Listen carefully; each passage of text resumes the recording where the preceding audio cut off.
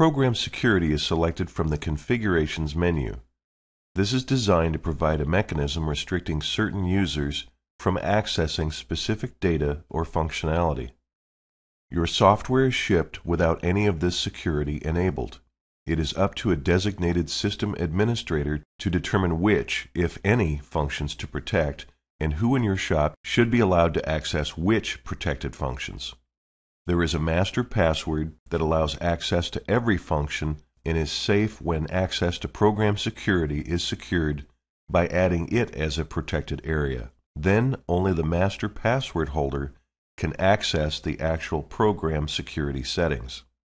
If you forget your password, you will need to call technical support for assistance with setting up a new master password. All other passwords created will have lesser privileges that the administrator assigns to each of them. This means that you don't need to log on when you start to work or when you take over from another user at a workstation. When a user attempts to work in a protected area or perform a protected function, the program requires them to enter a password. If the protected area is assigned to their password, they may proceed. If not, they are prevented from going any further with it. There are over 120 specific functions that can be password protected. Some common functions to protect are remove order, delete payment, discounts, history unpost, purge estimates, check profit, technician profiles, and any other sensitive information. Keep it simple, protect only the most important items, as using excessive security creates more time required to enter passwords, slowing down your shop's workflow.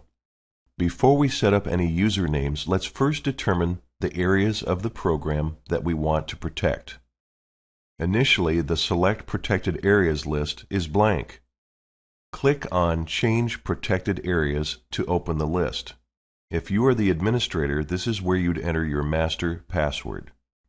The checkboxes under Select determine which functional areas will require a password to access once checked. Right's description confirms what each system function or area is that the protection can be applied to. We will select just a few for this exercise. The first is Supervisor Program Security, so that access to this security is limited to the administrator. Apply Payments Charge will require a password to charge a customer invoice to a house account. Reports Print will require a password to print a report to paper or to the screen preview. The majority of program settings can be protected from being tampered with. This brings us to the Technician Add, Edit, Delete functions, which are only to be accessed by the administrator, so check all three. Click on Done to close the Protected Areas list.